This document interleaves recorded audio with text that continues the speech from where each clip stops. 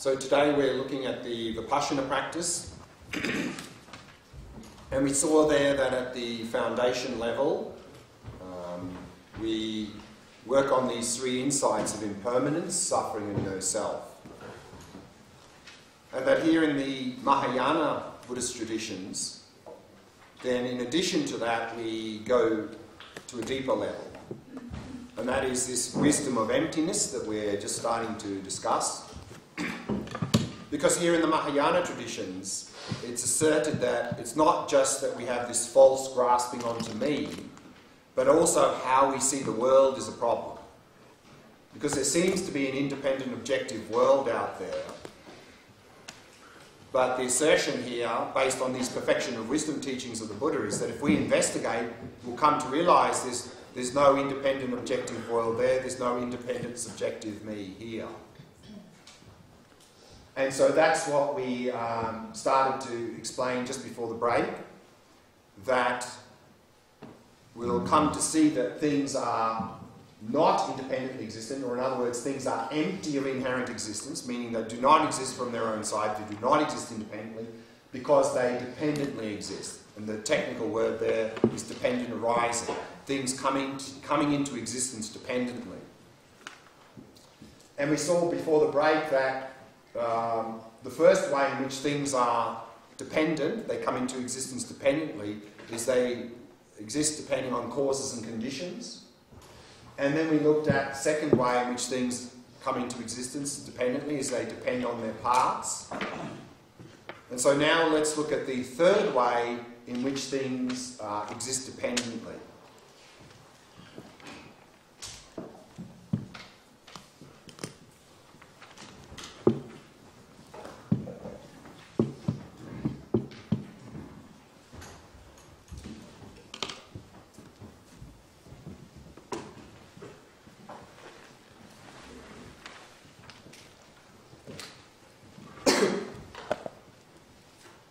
Is that things exist dependently in dependence on labelling, conception, designation.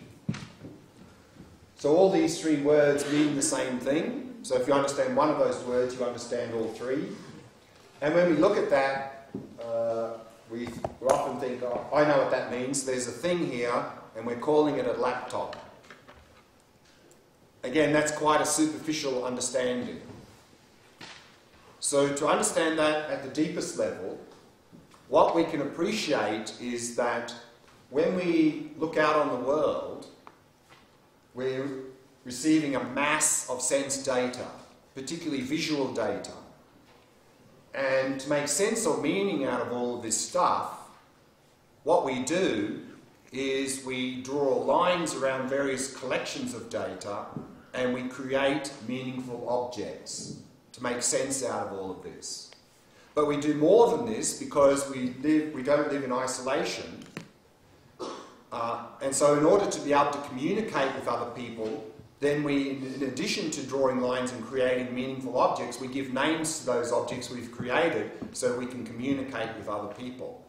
So that's what labelling, conception, designation means. It's this process of drawing lines, creating objects, and then giving them a name. How we do this is not fixed, it's completely arbitrary, depending on the meaning that we want to get out of what we perceive. For example,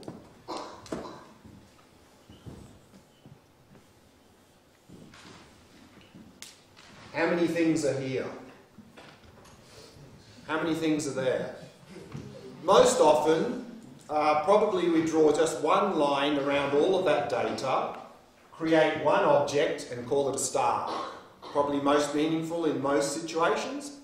But on other occasions it may be more meaningful to draw two lines to create two objects and say there's two triangles there. On other occasions it may be more meaningful to draw 6 lines, create 6 objects and say there's 6 triangles. Another occasion to draw 7 lines, say there's 6 triangles and a hexagon. On another occasion it may be more meaningful to say there's a collection of 18 lines there. So is there 1, 2, 6, 7 or 18 objects there? How many things are there? We decide.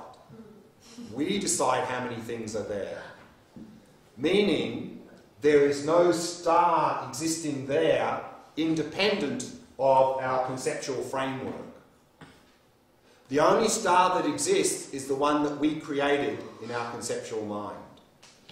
There's no star to be found there. So therefore we have two terms used here.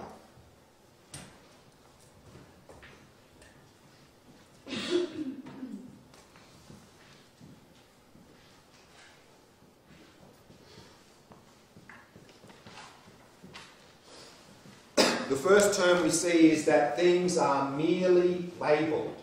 Merely means just, only labelled, meaning things only exist within our conceptual framework. The only star that exists is the one that we created in our conceptual mind. There is no star to be found there from its own side, independent of the conceptual framework. That's merely labelled. Another term that often we find here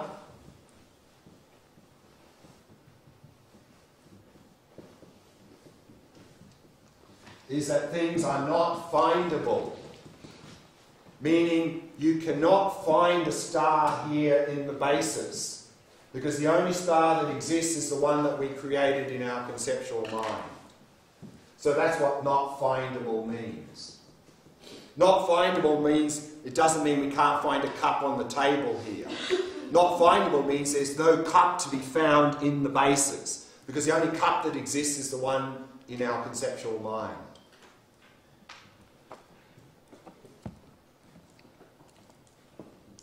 And we are continually improving our ability to draw lines, to create better and better meaning in our life.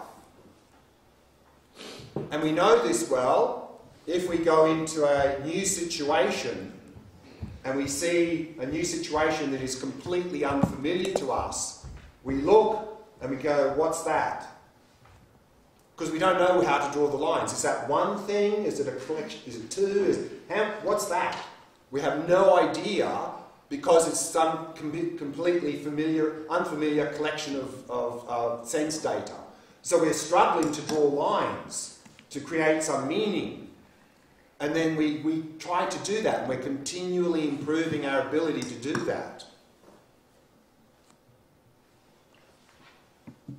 And so therefore, this is what the third point means, that things exist through labelling, conception, designation, means they only exist within our conceptual framework, that things do not exist from their own side independent of that conceptual framework. So based on this understanding, let's go back and have a look at these two, causes and conditions and parts, and try to understand them at a deeper level.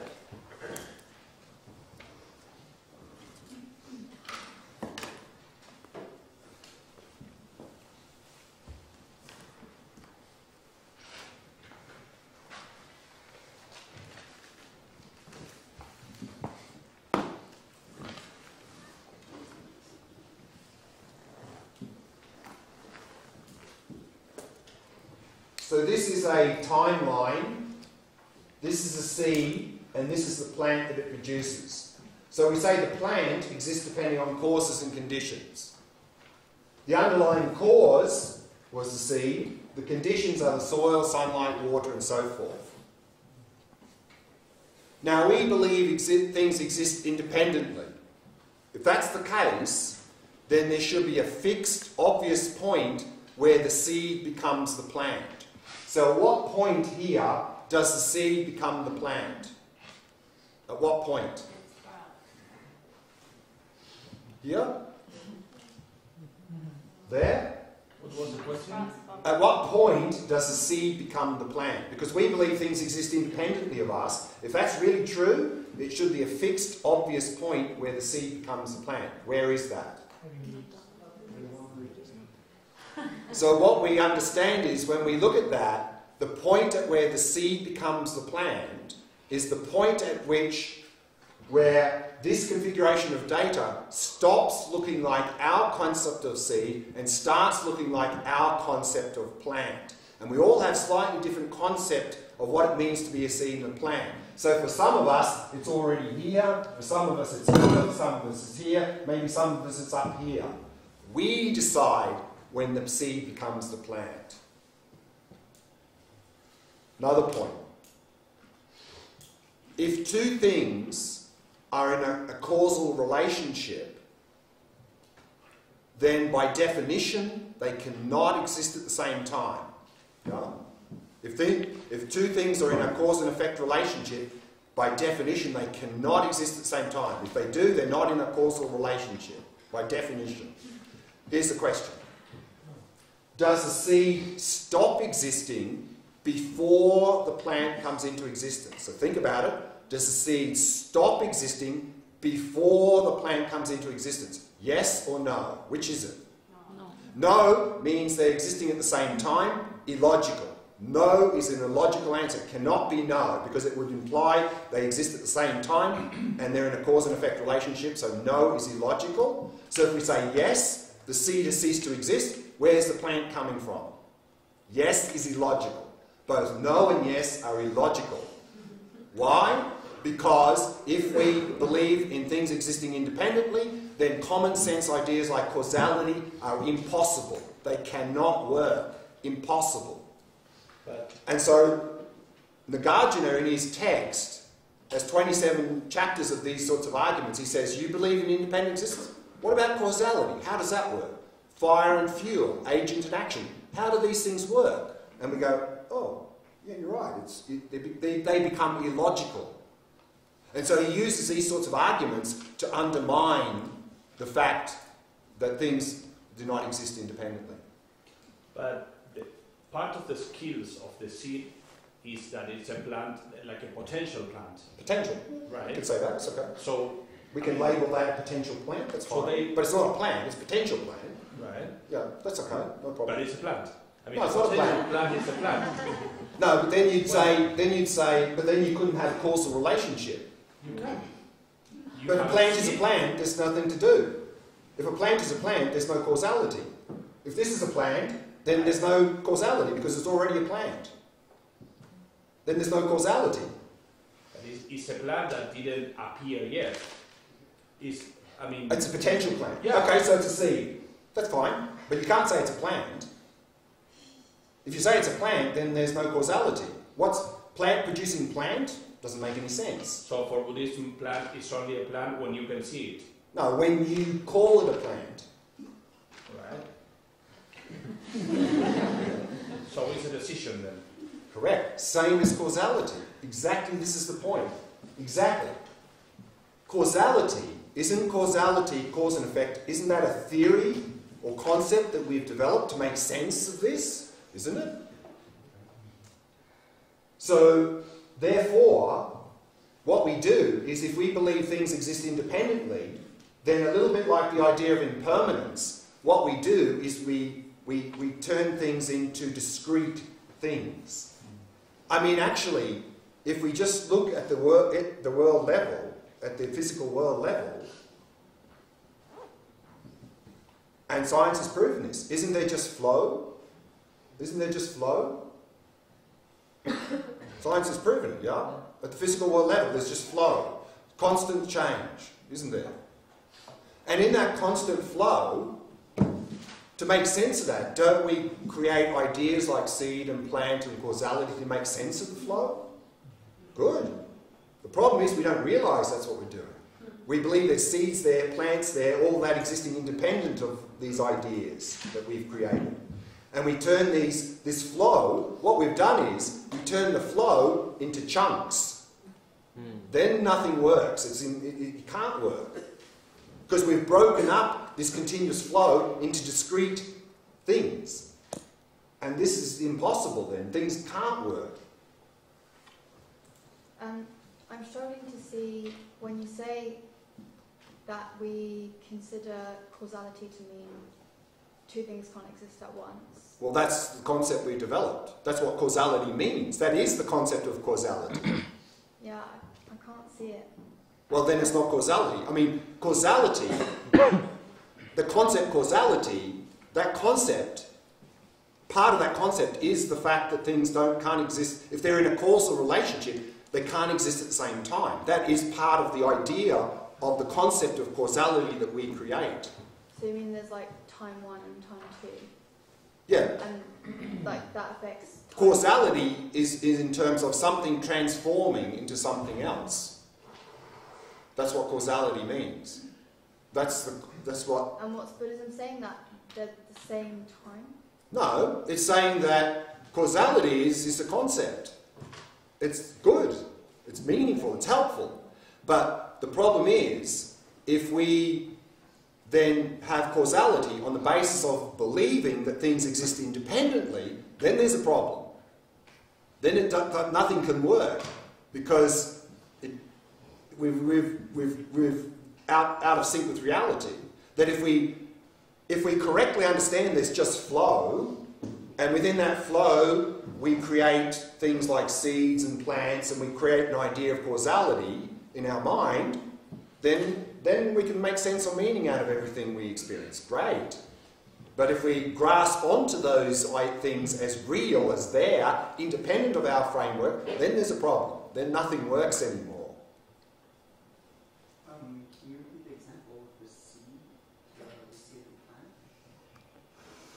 and plant? In terms of causality? Yes. Yeah. Does the seed stop existing before the plant comes into existence? I mean, there can only be two answers, yes or no. Does the seed stop existing Before the plant comes into existence. I mean, like you said, we define the instant when it turns from a seed. Exactly. So if we understand that seeds and plants only exist in conceptual framework, all we do is we just change our label. Then there's no problem. But if we believe they exist there independent of our conceptual framework, then there's a problem. Then things don't work anymore. I don't understand that. Well, so what's the answer? Yes or no? What's the question again? Sorry? Does the seed stop existing before the plant comes into existence? Yes. It does. So the seed has stopped to exist. Yes. Where's the plant coming from? Moment. No, it's gone. The seed is not existing anymore. Where is the plant coming from? Can't work. From the seed. No, it's gone. It's not existing anymore. Why does that have to be? Sorry? Why does that have to be an instant where there's nothing? Well, then you're saying it does still exist when the plant comes in. Where it exists, and by definition, the moment it changes to the seed. Yeah, but again, there's only two answers, yes or no. Okay. Which is it? If you say yes, it means the seed has stopped existing. It's not there anymore. So where's the plant coming from? It can't come. Illogical. If you say no, it means they exist at the same time. That's also illogical. So what we're saying is that common sense ideas of causality, based on the belief that things exist independently, it's illogical. It can't work. How do you make that leap from the? How does the lack of existence? How do you jump from the lack of existence? Lack answer of the questions to the flow. How does everything being part of the same thing answer the question? Explain the flow. Yes. Because in flow there's no discrete moments. Because it's flow. That's why. But what we do is when we grasp onto things, we cut that continuous flow into discrete moments. Then there's a problem. Then things can't work. That's what we're saying. Can you say that the plant was existing before the seed becomes a plant, as it says a concept? So on that point, we say that the plant exists depending on the seed, yeah? But this view is saying the seed exists depending on the plant as well. Why?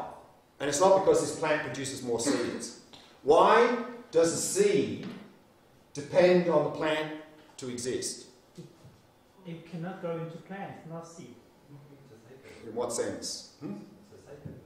No, that's not the answer. I mean, that's true, but that's not the answer to the question. It's relative to dependent one of them.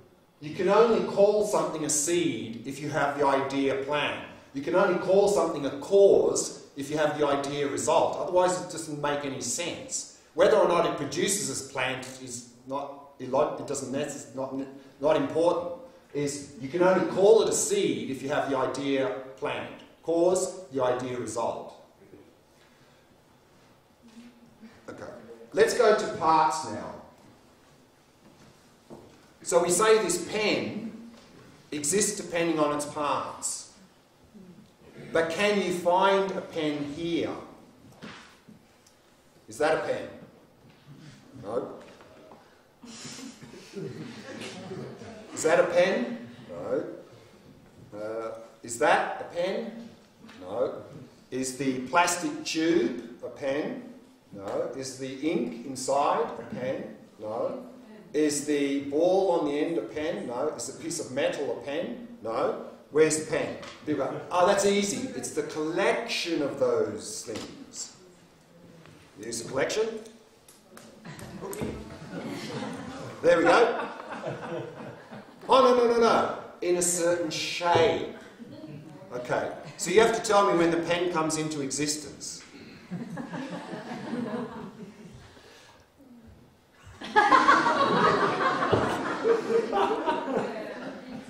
Don't miss it. Don't miss it.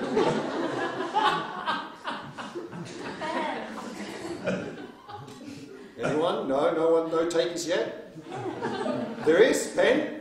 Closer. What about that? You've got that. Closer. No, I don't need that. So, when does a pen come into existence?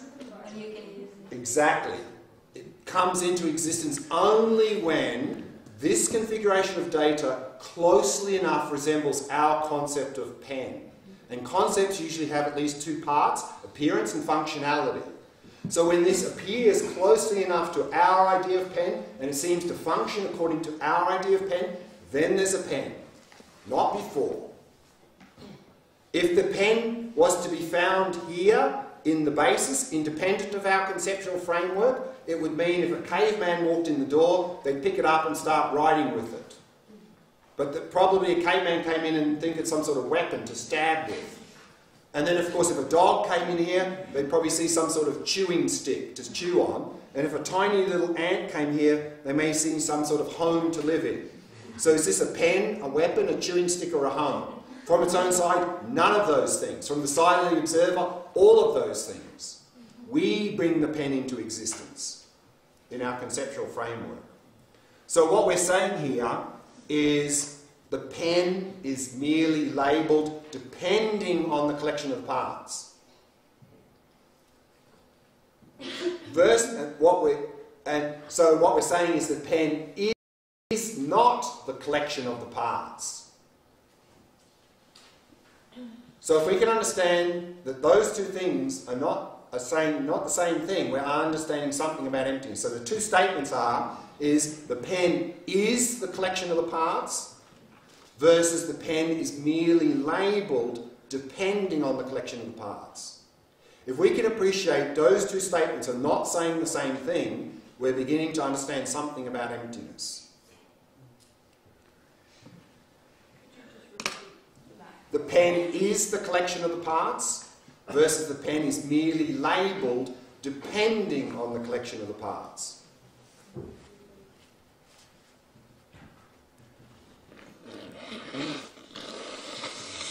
And so what we can understand is we have a basis and then we have a label pen.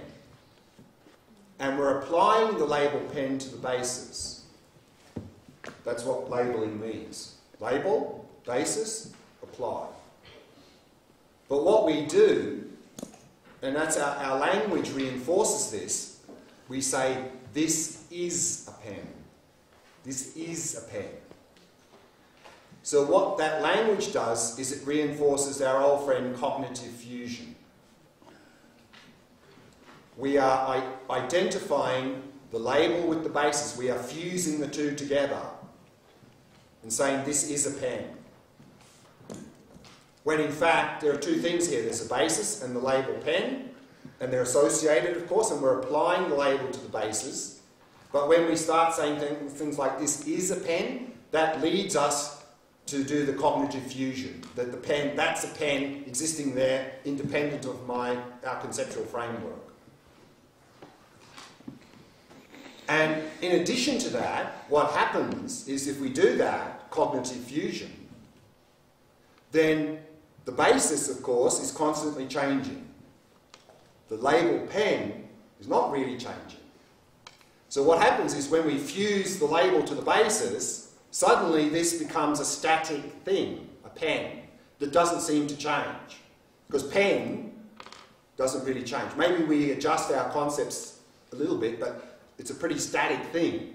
So therefore, yes, this is the same pen that was here yesterday, it'll be the same pen here tomorrow. So that also reinforces the grasping to things as being unchanging as well. And then you may ask, what's the problem with this? What's the problem with seeing the world as already divided up into many separate discrete things? What's the big problem with that? And of course the problem with that is this, the suffering and its causes. That if we believe that there is the world out there made up of many separate discrete things, then of course when we see something pleasant, that seems to be the source of my happiness, attachment, unpleasant, source of my suffering, aversion, and the whole mess starts from there. Now,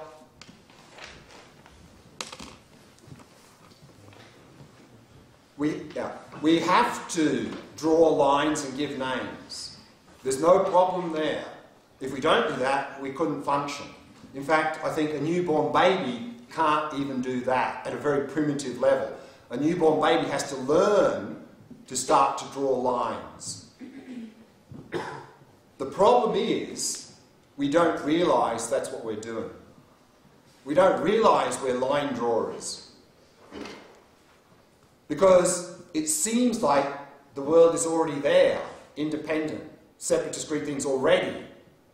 So we don't realise we're drawing lines and creating objects and giving names. And so we end up turning the lines into what's called boundaries. We believe that the world is full of boundaries, that the world is made up of many separate discrete things. And that's where the problem begins. Grasping onto independent me, independent world, the whole process begins there. Now, one of the great challenges with this is that we are stuck in what's called the two extremes. This is a question. I was just wondering, I understand what you mean by flow, that everything's changing, and I guess you could apply living bodies to that concept as well. But how do you then explain the individual minds? Because that kind of seems to me like it's different chunks of minds incarnating into different... And that's exactly what I'm coming to now.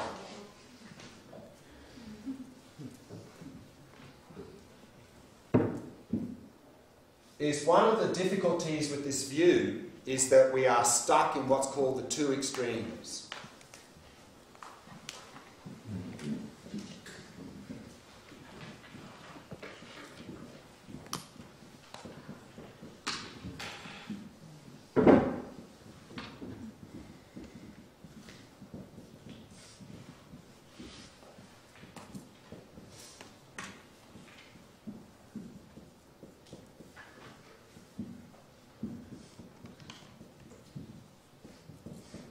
And the two extremes are existence and non-existence. I mean, generally we're stuck in this extreme now, meaning grasping onto everything existing independently. And of course, everything that we've ever experienced seems to exist independently. So for us now, there's only two options. Either things exist and are independent, or they don't exist at all. And so what we're doing here, of course, in this Vipassana practice of emptiness, is we are undermining this. We are coming to see and realise nothing exists independently.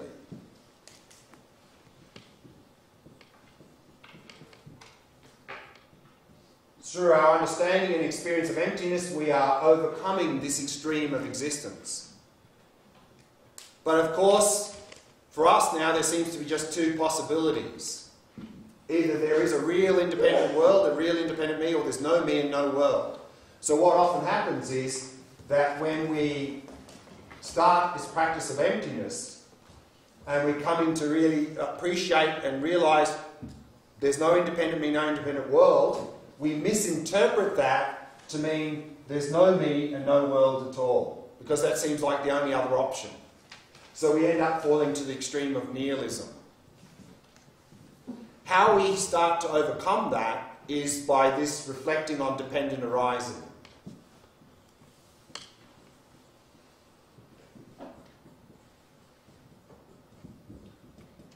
Is to reflect on the fact things exist. I exist, the world exists, through causes and conditions, parts, and existing within the conceptual framework. So if we can improve our understanding of this, then through our emptiness practice, instead of falling to the extreme of nihilism, we'll find that middle way. And that's what this word madhyamika means, the middle way. The middle way between the two extremes. There's a third option, the middle way. And initially, as I said, when we enter into this emptiness practice, then we often have this idea that, well, if things are empty, they can't function. They don't even exist, really. And if things function, they can't be empty. But that's a wrong understanding of emptiness. A measure that we have got a correct understanding of emptiness is because things are empty, they can function. And because things function, they must be empty. That's the correct view of emptiness. And this is very nicely summarised by Nagarjuna in his text, this Mula Madhyamika Karika. He says, that which arises dependently and relatedly is explained as being empty.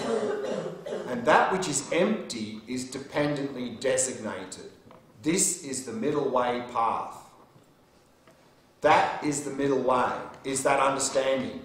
Because things are empty, therefore things can function. And because things function, they must be empty. That's the middle way. That's the correct view of emptiness. And it's not so easy to find that middle way, because sometimes I hear people who claim to be Buddhists and who claim to have done a lot of reflection and meditating on emptiness, but even much later then, years later, I hear them saying things like, oh, it doesn't matter because everything's empty. I mean, this is completely the wrong understanding of emptiness. This is nihilism. What is the meaning of the word nihilism? Nihilism means nothing exists at all. So again, the correct understanding is because things are empty, they can function. And because things function, they must be empty. Because if this was a pen from its own side, if it had a unique nature of being a pen, then it couldn't change, it couldn't function, you couldn't create it, you couldn't destroy it. But because it has no unique nature of being a pen from its own side, therefore it can change, you can create it, you can destroy it, it can function. That's the correct view of emptiness. Sorry, I didn't get it, the last part. Yeah. Because it has no unique nature from its own side of being a pen, therefore you can create it, you can destroy it, it can function. Why? Because it's not a static thing. So you're saying that... It's a flow, in other words. If we want to use impermanence, because this is a flow and not a static thing being a pen, if it was a static thing being a pen, there'd be no flow. Okay. Because there's flow, it means that you can create, you can destroy, it can function. You can destroy. Wait, no, the pen can just get destroyed. Whoever. Yeah, the pen can person. get destroyed. The pen can collapse and get destroyed. Right. No? Because it's flow. So that's why I find impermanence is very helpful for emptiness. If we really can appreciate impermanence, this idea of flow, we're very close to understanding emptiness, very close. So if we can really start there, it would be very helpful. Just understanding this is flow. There was a question down the back before, I think, yeah. So what about all the raw materials? Like, About the raw materials, yeah. like oxygen and hydrogen. Sure. Even label them, they still exist. Do they? Oxygen, is that one thing? Is it one thing, oxygen? Hydrogen. It's in the air. Huh? I mean, it's in the air. Yeah, but I mean, it is like, well, we use the same thing about pen, you know. There's still a pen there, isn't there? Is it? Is there a pen there independent of our conceptual framework? No, so then we go down another level. Is this a cap by its own, or does a cap exist there independently of us, or we just, cap only exists in our conceptual framework? Yeah, so we keep going down, down, down. We get down to atom. Is there an atom there independent of conceptual framework? Or is it simply a collection of subatomic particles that we've labelled atom? And what about a subatomic particle? We can keep going down, down, down. There's no bottom. No bottom. So, when you talked about the link between realising emptiness and escaping suffering, Yeah. is that because of the inner happiness thing? So you kind of realise the only reason you ever see things as causing suffering is because you've conceptualised them that way? Well, not conceptualise, is realise you didn't. You realise you don't realise you're conceptualising. You think that they're there, independent of your conceptions. That's the reason we suffer. It's like a simple example. You know, if we look at these flowers and we're having a pleasant experience, we correctly say beautiful. No? That's valid. Yeah. It's a concept, beautiful, based on our experience. But then somehow the beauty ends up being there. But the beauty is what we've created in our conceptual framework based on our experience. And so the problem is then if we see the beauty's there, then what happens is, oh, that's the source of my happiness, attachment. But if we realise experientially beauty in the eye of the beholder, I mean, that could never happen. We would just enjoy the beauty. Because it's not there, independent of our conceptual framework. It's all linked, like with impermanence as well. Well, the same thing, again, it's the same thing as with impermanence. I mean, that's why impermanence can be very helpful. Because it can help us to really appreciate all of these things. About mathematics, like demonstration, you know, when you demonstrate something that is true, how, I don't know how to deal with that now, with science in general, things that have been, how can I say, like, there is a demonstration and the conclusion is like, okay, you do that, plus, it will become true. Good. But it's just because we perceive it as true? Or again, I mean, mathematics is a human creation. We created mathematics to try and explain these complex processes. So and it's useful, very good. Yeah, but so, but what's here, the meaning of true then? well, here, see, there's true in two senses here. Mm-hmm. True as in, is it true that this is a cup? Yeah, sure. But is it true that there's causality? Yes. Buddhism's not arguing with that. But what we're talking about here is not what exists, but how things exist. So, in fact, in Chandrakirti, great Indian master, who wrote a text on this emptiness, he says, we don't argue with worldly people about what exists, because if we did, we'd lose. You know, we wouldn't argue with them saying, no cup, because there's a cup. What we argue is, how does that cup exist? So mathematics is great because it explains how what exists in the processes, but I don't think mathematics explains how things exist. It explains processes, gravity and all this sort of things. It's great, wonderful. But we're talking about how things exist.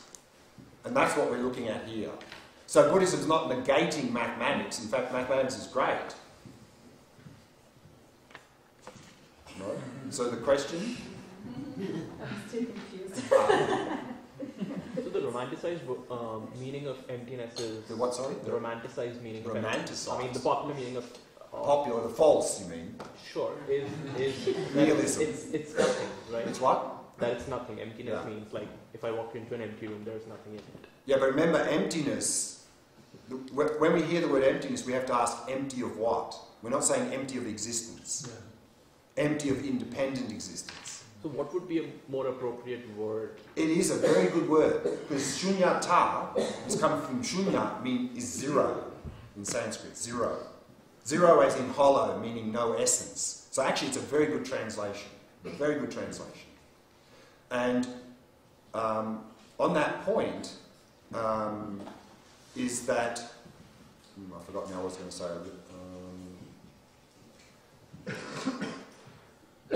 I slipped my mind now. So I wanted to add something there.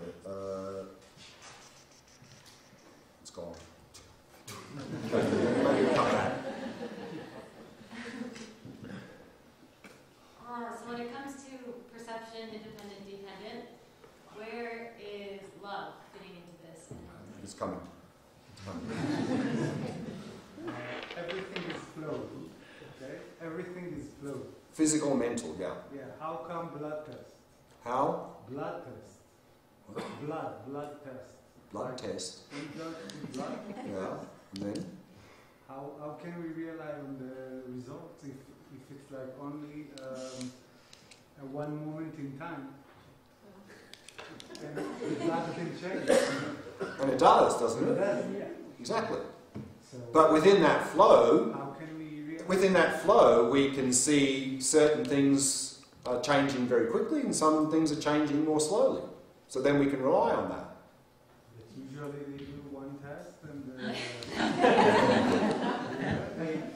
Like Aaron to that. It's changed all the time. It's just a psychological convenience. We think it's reliable. Many times it's not reliable. And they pretend to be reliable. That's true. So they can earn more money. That's true. Okay, just a couple more things and then some more questions. First is, with this topic of emptiness, then, as we saw earlier with the Four Noble Truths and so forth, often when a new concept is introduced, we have a simple analogy to help us to better understand that. So with the Four Noble Truths, we had the physical illness analogy. And here with emptiness, there are many analogies that are used to help us to understand it a little bit more. The one that I particularly find useful is the analogy of a dream. And that is, when we're dreaming now, in the dream, there seems to be an independent dream me, and there seems to be an independent dream world out there. And then, of course, if we encounter something pleasant in the dream, we have attachment, craving, something unpleasant in the dream, maybe aversion, fear, anxiety, and so forth. But if in the middle of the dream, suddenly we realise we're dreaming, i.e. become lucid in the dream, then there'll still appear to be an independent me here, there'll still appear to be an independent dream world out there. But now, because we're lucid, we'll realise directly that these appearances are deceiving us. Which means that actually it would become very difficult to have any craving and attachment for anything pleasant that appears in the dream. And it would be very difficult to have any aversion, fear, or anxiety for anything unpleasant that appears in the dream. And we would enjoy the dream a hell of a lot more. Similarly, this view of emptiness is saying our waking life is like a dream. Because here, there seems to be an independent me, there seems to be an independent world out there. I encounter something pleasant, attachment, unpleasant, aversion, big mess. But if I become lucid in the waking state, by realising emptiness, there will still appear to be an independent me here, there will still appear to be an independent world out there, but because now I've realised emptiness, I will directly realise these appearances are deceiving me. I won't buy into these appearances, which means it would become very difficult to have any craving and attachment for pleasant things, very difficult to have any aversion for unpleasant things, and we'd enjoy the waking life a hell of a lot more. So that's the analogy that I find personally quite helpful. And regarding these two extremes as well, there's a presentation we often see here in this presentation on emptiness called the Two Truths.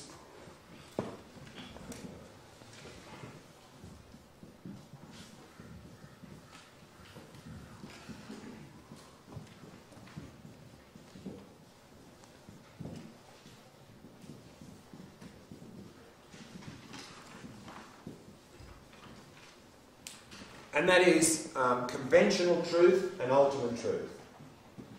Sometimes this is translated as relative truth. And conventional truth, and these two truths are not sort of two different realities or anything. Conventional truth is simply everything that exists. And everything that exists is a dependent arising.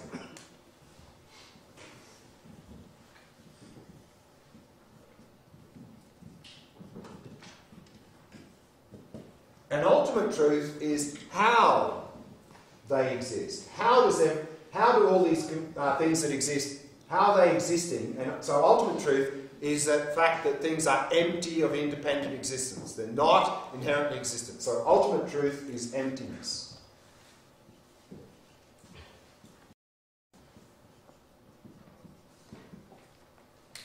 And on that point, the two truths, I'd like to read, to expand on that a little bit, read from a book I quoted from a bit earlier in the course, What Makes You Not a Buddhist.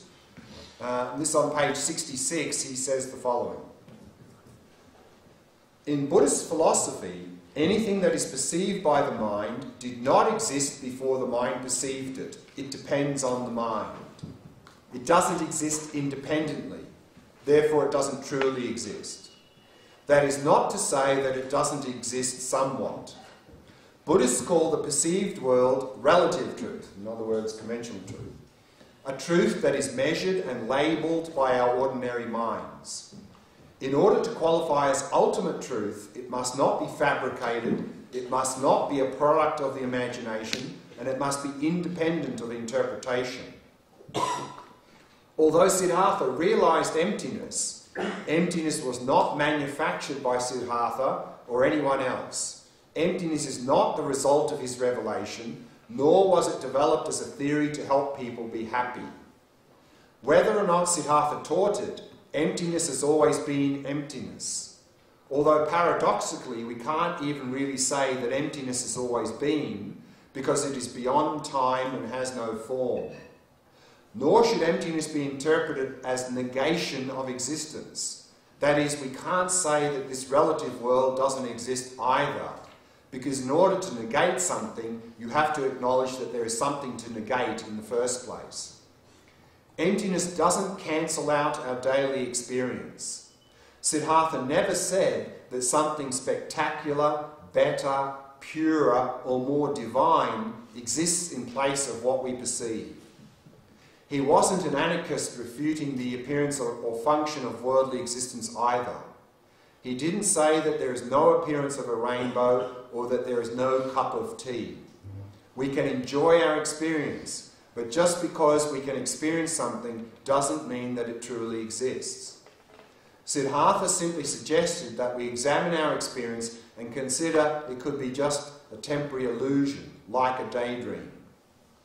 If someone asked you to flap your arms and fly, you would say, I can't, because in our experience of the relative world, it is not physically possible to fly.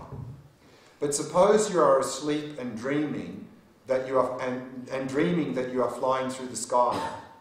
If someone in the dream says human beings can't fly, you will say, yes, I can, see, and you will fly away. Siddhartha would agree on both counts. You can't fly when you're awake, and you can fly when you're asleep. The reasons are the causes and conditions that have or have not come together. A condition necessary to be able to fly is to be dreaming. When it is not there, you can't fly. When it is, you can. If you dream that you are flying and continue to believe that you can fly even after you wake up, that becomes a problem. You will fall and you'll be disappointed. Siddhartha says that even when we wake up in the relative world, we are asleep with ignorance. When the right causes and conditions come together, anything can appear. But when those conditions are exhausted, the appearance stops. Viewing our experience in this world as a dream, Siddhartha found that our habit of fixating on the mere appearance of our dreamlike relative world, thinking that it is truly existing, throws us into an endless cycle of pain and anxiety. We are in a deep sleep, hibernating like a silkworm in a cocoon. We have woven a reality based on our projections, imagination, hopes, fears and delusions. Our cocoons have become very solid and sophisticated. Our imaginings are so real to us that we are trapped in the cocoon. but we can free ourselves simply by realizing that this is all our imagination. There must be infinite ways to wake up from this sleep. Even substances like peyote and mescaline might give us a vague notion of the illusory aspect of reality. But a drug cannot provide total awakening, if only because this awakening is dependent on an external substance. And when the effect of the mescaline is gone, the experience is gone as well. Suppose that you are having a really bad dream. All it takes is a flicker of realization that you are dreaming to wake you up. The spark can come from within a dream. When you do something anomalous within a dream, you may be jostled into realizing that you are asleep. Peyote and mescaline can spark a short-lived realization by revealing the power of the mind and the imagination. Hallucinations help us temporarily recognize how tangible and believable illusions can be. But such substances are not advisable because they provide only an artificial experience.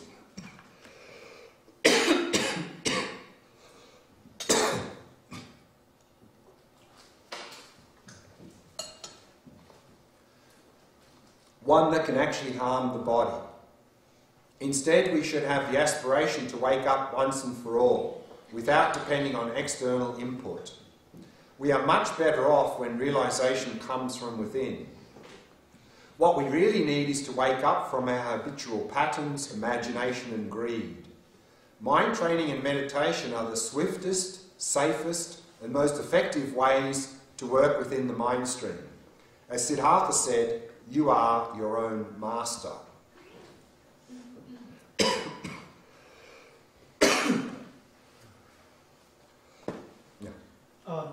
Does the law of emptiness has independent existence?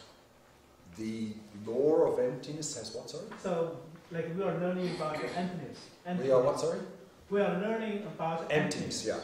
Does this has independent existence? No. Emptiness is not something floating in space. Emptiness only exists with respect to something. You can only have like emptiness of pen, emptiness of this, emptiness of that. So actually, emptiness and phenomena or dependent arisings are two sides of a coin. It's not like there's emptiness there and then everything else is here. So emptiness and dependent arising are two sides of a coin. Emptiness exists relative to phenomena. It's a quality of all phenomena. It's how all phenomena exist. It's not some alternate reality we go to when we realise it. When you realize emptiness, what exactly are you realizing? You're realising that, well, first, we're going to talk about this afternoon. So let's say we are investigating me, the person, like a little bit we did this morning. We're looking for the me. And we don't seem to find the me. That not finding is an experience of emptiness. So the experience of emptiness is the not finding of an independent me. Technically, it's actually realising that the me is not findable. So it's realizing that nothing exists Independently, yes. And the flip side of that is that when you come out of meditation, therefore you will realise everything is a dependent arising. Just going back on what you said before, you were saying that because things are empty, they can function. Because things are functioning, they must be empty. Can you please elaborate on Yeah. that? Again, using the pen. If the pen existed from its own side as a pen, if it had a unique nature of being a pen, actually it couldn't change because it has a nature of being pen. Which means it couldn't function, you couldn't create it, you couldn't destroy it. But because it has no unique nature of being a pen from its own side, therefore it can change. It can become something different. You can create it, you can destroy it, it can function. Is it something like in a philosophy lesson it is taught that devil does not exist? The what, sorry? The Devil. devil does not exist. The consciousness exists because the table exists. But there is no consciousness, the table exists.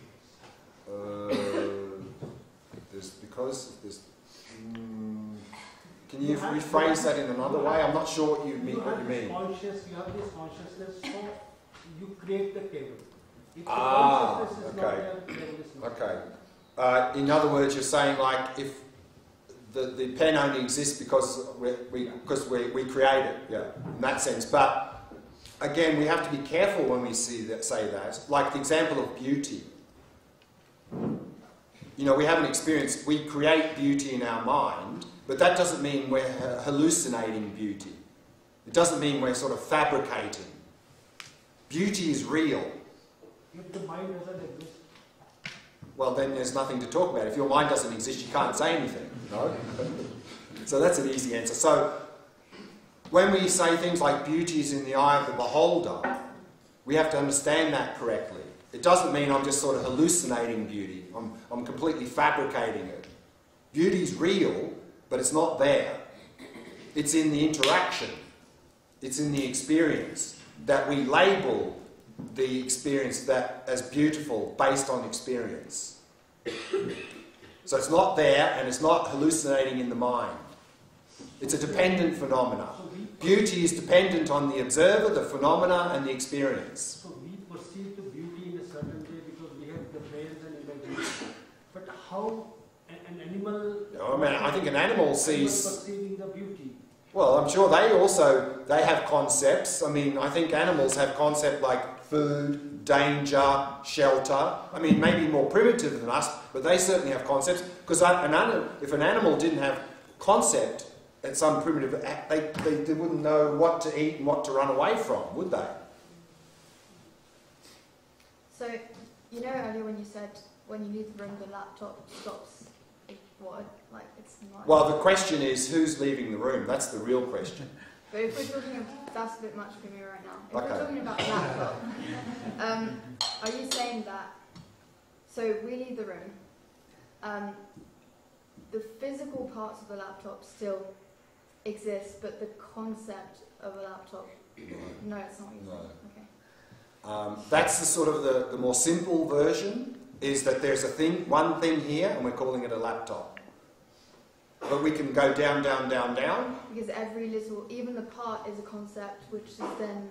Yeah, but again, that doesn't mean we're just hallucinating. Laptops function. Atoms function. Subatomic particles function. But they're not existing independently. And this is, like I said, it's not easy to find this middle way here. I mean, as I said at the beginning, it'll take time. Let me do one more thing and then we can do some more questions. So, as I said at the beginning of this presentation, what this labelling and conception and designation means is we are drawing lines, creating objects and giving names. And we have to do this. There's no problem here, because if we don't do this, no sense or meaning, we couldn't function. The problem is, again, we don't realise this is what we're doing. We turn these lines we draw into boundaries. We're seeing the world as made up of many separate discrete things. And in most of our experiences, and there's single experience, the first line we draw is we draw a line around here and we create the experiencer. Because there's single experience, and within single experience there's two aspects. There's experiencer and experienced. And we have to distinguish those two things, otherwise no sense or meaning. And I think even a newborn baby has difficulty doing that. So we draw the line, we create experiencer, we give it a label, me, I, whatever the label we want. But the problem is, of course, we don't realise that's what we're doing. What we do is we immediately upon drawing the line and creating me, we turn that into a boundary. We grasp onto the me part of the experience and see ourselves as independent of what we experienced. So that's what's called self-grasping, grasping onto independent me. But that mind is completely illogical, that grasping to independent me. And to understand that, we can ask the question, is this big? Is it big? It depends. Depends, exactly. You can't have big and small. Big only exists relative to small. Like that, up only exists relative to down, in relative to out. Just like that, me only exists relative to not me. Me, you, me, world, subject, object, experiencer, experienced. But grasping onto an independent me is exactly like saying this is big. It's completely illogical. It's completely illogical. And of course, that's what we do. We grasp onto the me, we split ourselves off from the experience and see ourselves as independent of what we experience. And then, of course, we're completely out of sync with the interdependent nature of reality. And if we're out of sync with the independent nature of reality, we're fighting against that. And we struggle. And that's why we have mental afflictions and we suffer. And we often inflict suffering on others, of course, as well. And very often in our behaviour, this self-grasping is quite strong. Me going there, me doing this, me saying that, me, with this sense that there's an independent me here. But sometimes in our behaviour, that self-grasping is a little bit less. For example, when we're absorbed in reading a good book, absorbed in watching an interesting program on TV, absorbed in solving a problem at work. On those occasions, we're more focused on the activity rather than the agent who's doing the activity. So what you find is the grasping is less, and we know from our own experience in those situations, things seem to flow quite well, time seems to go quite quickly. Why? We're more in harmony with the interdependent nature of reality because the grasping is a little bit reduced. And that is even goes further for people who've developed high level of focus in their activities.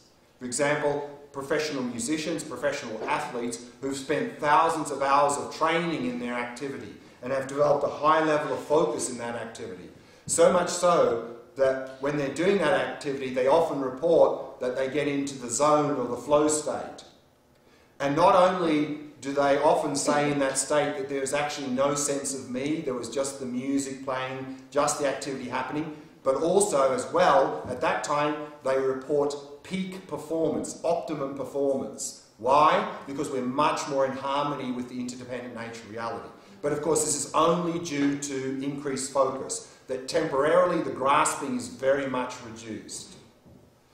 What we are doing here, of course, in Vipassana practice is we're taking that further, that we are actually cutting the self-grasping by realising there is no independent me.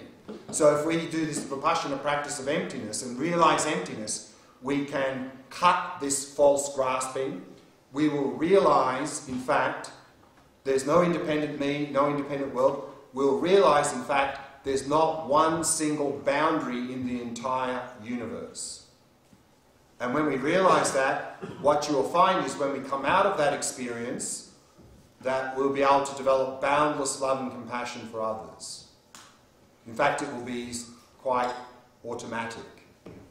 Because now, with this grasping, there's a boundary. There's me here and them there, separate, completely independent of me. They're suffering, well, that's their problem. If they're a friend, I might help, but otherwise, that's their problem, not my problem. But when we realise emptiness, we'll realise there's no boundary. What will happen is that if suffering arises, whether it's in this body or that body, same. The automatic response is compassion. Whether this body, that body, same. So this is actually a sign that our emptiness practice is going in a good direction. Is that if we're doing emptiness practice and we're having some sorts of experience, and we're doing it correctly and it's a valid experience, what you should notice is in daily life that your mind will be a little bit more calm than normal, your mental afflictions will be weaker, less than normal, and you should find that you're feeling more close and connected and more kind and compassionate to others without thinking about it, just naturally. So that's a good sign that our emptiness practice is going in the right direction. Some questions there. Over here, then there. I still have that question with the mind, you know, like how you explain that minds go in different bodies and other different minds. Mm-hmm. So, right. So you can't have big on its own. You can't have big and small. You know? So there's no independent big, no independent small. But big and small one? Are they one? One means identical. Is big and small one? No. But they're not two, meaning not big, not small. So realizing emptiness doesn't mean everything's one, which unfortunately sometimes people think. And sometimes people say that. Oh, emptiness means everything's one. Not true. One means identical, same. One is still trapped in duality. So, big and small are not one. One means identical. They're not identical, but they're not different. So, therefore, in the text, when it talks about this fact that they're not different, or what's called non-duality, literally it says not two. Things are not two, i.e. not different in that that's big and that's small.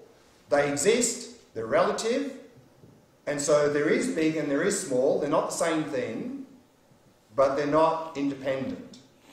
Similarly, my mind and your mind are not one, but they're not two different things. They're not two independent things for the same reason. They're distinct. Big and small are distinct, yeah? But they're not different, independent. If they're independent, that would be big, that would be small. So my mind and your mind are not one, but they're not independent. But they're distinct. They're not one thing. Does that help? Yeah. So the whole world is like an independent arising. A dependent arising, yeah. So the statement applies to everything. The what? That statement. A dependent arising. Everything's a dependent arising. So yeah. the statement itself has independent existence. Sorry? The statement itself Of has course. independent existence. Has independent existence? No. Because you can only make the statement relative to you. You're making the statement. The statement can only exist relative to you, no?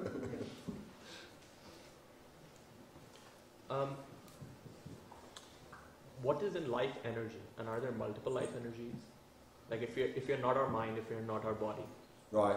So I'm moving there now. So far this morning we've been talking about laptops and pens and things, but where it really gets interesting is me, Yeah. and that's the topic for this afternoon. So I mean, So we're sort of edging towards that. I exist only because you perceive me. So I exist in your perception. Again, we can only talk with respect to ourselves, no? Right. So with respect to me, you're another person. Right. But there's also different life energies, different consciousness, or there's one consciousness. So is big and small one? No. Is my mind and your mind one consciousness?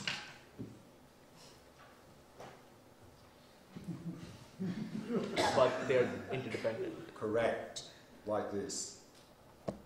So, again, the idea of collective consciousness is a dualistic notion.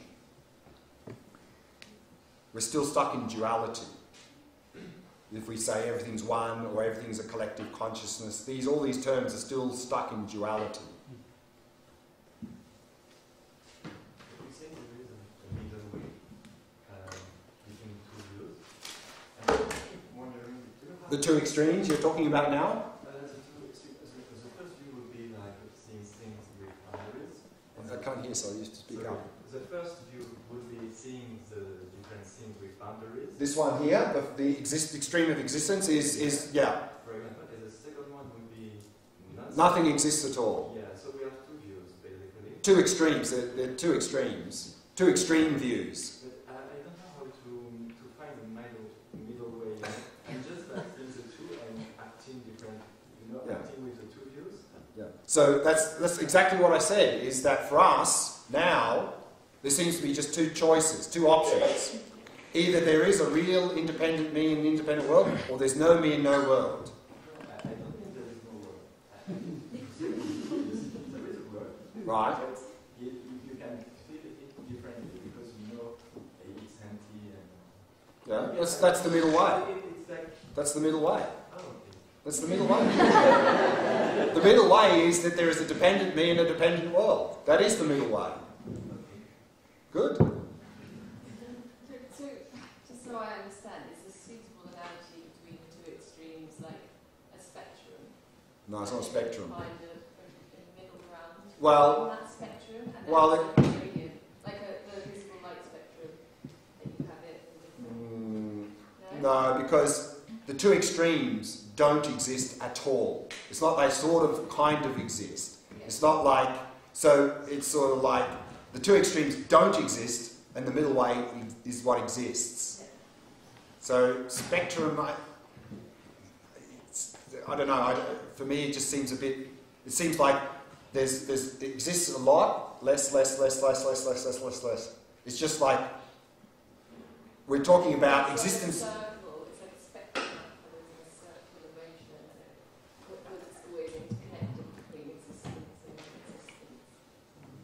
I'm not quite catching your... Like, you have the light spectrum, but it shows up in a circle. I'm not really following what you're saying now with the spectrum. Is there like a visual way of understanding it? A visual way? Yeah, creating a visual analogy. Well, a visual analogy is this. This is a visual analogy. But again, see, the thing is, as I mentioned at the beginning, this view of emptiness is saying that there's no duality. And the thing is, our conceptual mind is stuck in duality. And so anything we come up with that conceptual dualistic mind is at best a rough approximation. At worst, it's completely misleading. Like collective consciousness, everything's one. This is all completely misleading. So it's difficult. And of course, we won't be able to figure it out with our conceptual mind. I mean, we can get an idea what it sort of implies, but then we have to experience. For example, if we meditate on emptiness and we had a valid experience of emptiness, and we came out of that, and someone said to us, please explain us emptiness, you'd go, it was sort of like, you couldn't use words, because it's a non-dualistic experience, and our mind, our conceptual mind is dualistic. So we're trying to use conceptual dualistic language to explain something that is completely not. So again, therefore, analogies and things are very limited in what they can help us. We need to stop there, so we'll continue these questions after lunch. So let's do some discussion topics. The first question is, what does emptiness mean to you? What does emptiness mean to you, apart from confusion? The second part of the first question is emptiness the same as things being interdependent? Is emptiness the same as things being interdependent?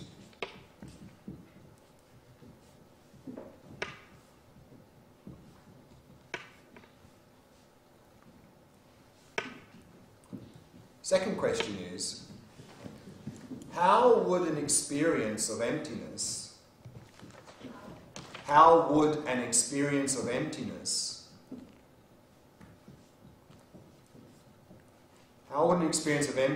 affect our experience of eating a delicious piece of chocolate cake?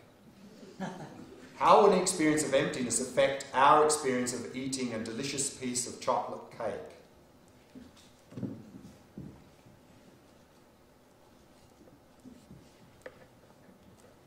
And the second part of that question is, How would an experience of emptiness affect our experience of meeting an irritating person at work?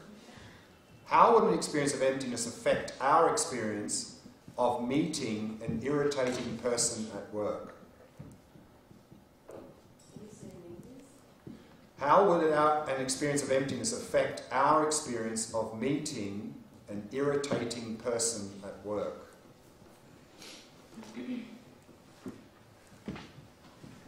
And the third question goes back to the topic from yesterday afternoon, particularly this idea of self-cherishing, cherishing others. And the third question is it bad or wrong to want ourselves to be happy? Is it bad or wrong to want ourselves to be happy?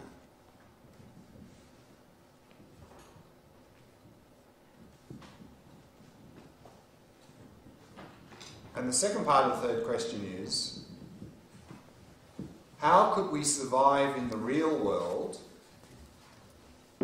How could we survive in the real world if we just cherished others? How could we survive in the real world if we just cherished others?